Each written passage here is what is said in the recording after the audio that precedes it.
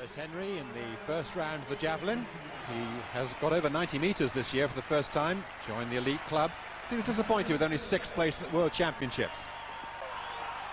Ooh, just stays behind the line, and out it goes, and that's the best throw we've seen so far.